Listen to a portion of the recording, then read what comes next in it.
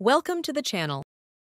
The Los Angeles Dodgers clinched the 2024 World Series in a nail-biting showdown against the New York Yankees, captivating baseball fans with a classic matchup filled with high-stakes drama.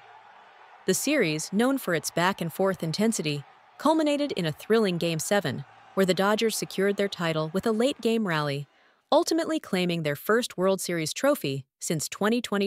Among the celebrations was Magic Johnson, one of the team's iconic part owners, whose joy was infectious as he took to the field with his wife, Cookie, by his side, and longtime friend LaTanya Jackson joining in.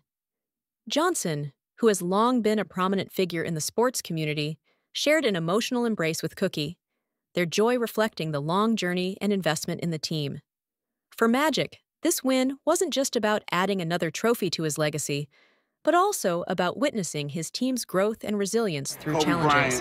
Bryant, that's who I compare him with, that level of dominance, right? On the biggest stage. All those three guys did it in the championship series too.